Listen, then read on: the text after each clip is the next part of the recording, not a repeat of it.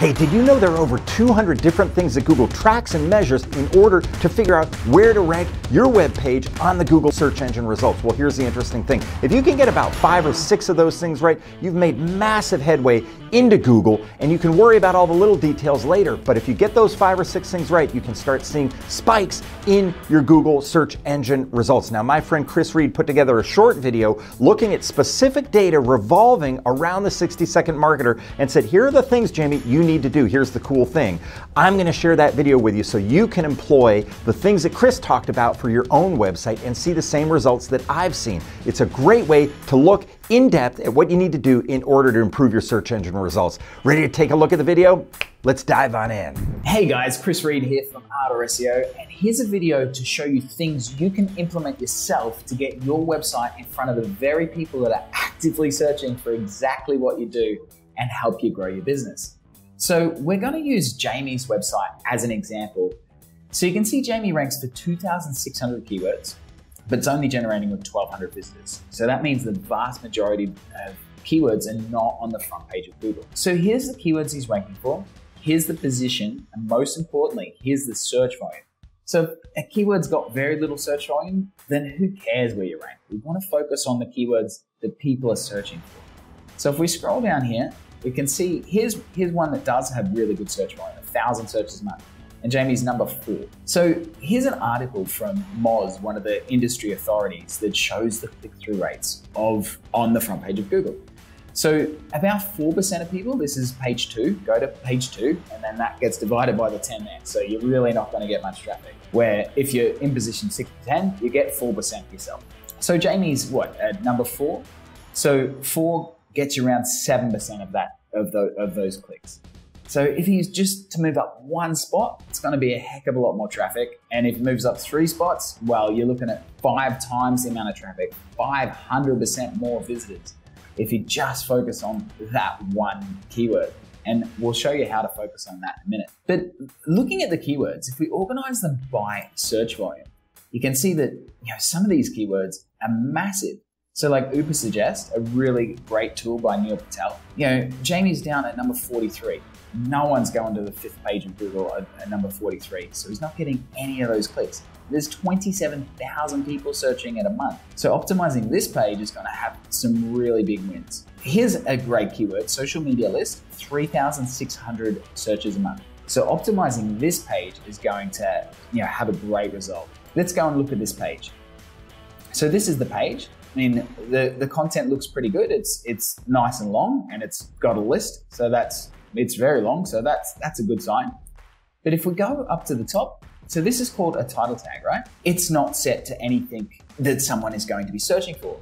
Like 2020, I mean, it's good to have it in there. It's kind of relevant, but top 57 social media platforms every executive should know. Like no one is searching for that. People are searching social media list.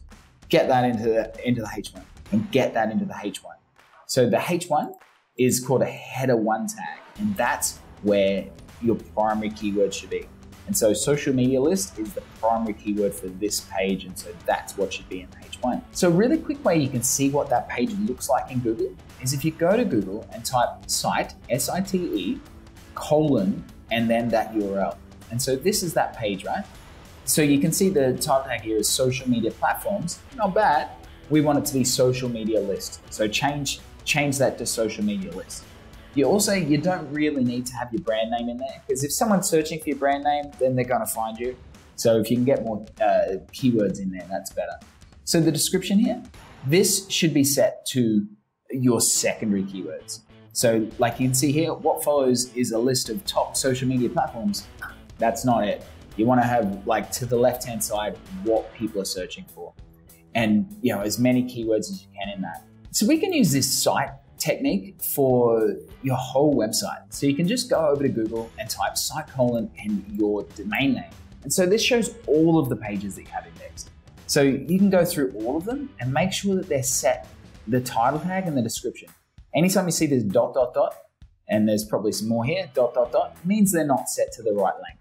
So you want to go through all of your pages and make sure they're keyword optimized. Don't think about you, don't think about like Ask Jamie Turner or your brand name. Make sure that it's going to have what people are actively searching for. What is the problem that page serves?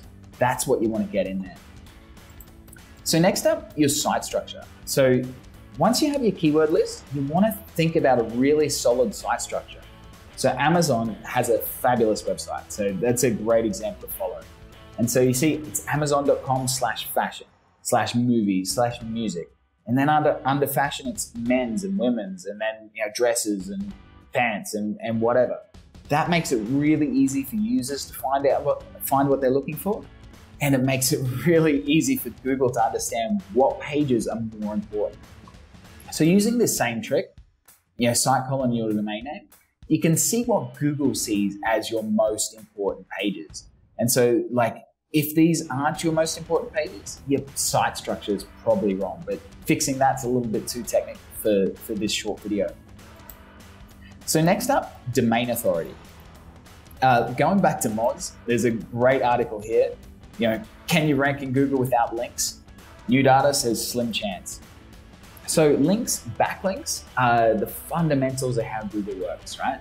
Because anyone can say anything they want on the internet, And how does Google know if it's true or not? They have no idea. They have to trust what other people are saying, and they do that by who's linking to you. So the more backlinks you have from other websites, the more authority you build and the better you'll rank. So that's really important. And the last bit is crawl budget. So we want to make sure that Google's not wasting its time on unwanted pages. The internet is really vast, right? And even Google with its massive computers can't see the whole internet the whole time. So if it's wasting time on internal pages of your website that don't need to be ranking, then you're wasting Google's time. So using this same technique, site colon in your domain name, you can go through, and if you go down to the far ends, so you can see Jamie's got lots and lots of pages here, anything that shouldn't be indexed, all you need to do is add the no index tag. So a lot of these tag pages and live streaming pages, they shouldn't be there. So if you go and add this metadata, no index to it, it'll remove it from the index, and Google won't waste time looking at those pages, and it can spend more time analyzing your more important pages and ranking them. So I'm going to leave that at it for today, because it's a bit to digest. But if you'd like a Google review like this yourself on your own website, I've set up a special page. All you have to do is go to Ardor SEO, ARDOR SEO.com/Jamie, and I'll personally make a review for you. I'll look at what your keywords are. I'll help you fix your title tags and descriptions and show you exactly what you need to get in front of your potential customers and help you grow your business. Hope that was useful and interesting. Have a great day. Bye-bye. Hey, I hope you found that video helpful. I know when I started doing what Kris told me to do, I started seeing results on Google that I hadn't seen in a long time. It was really, really helpful. Click the link below if you want to check out Kris's work.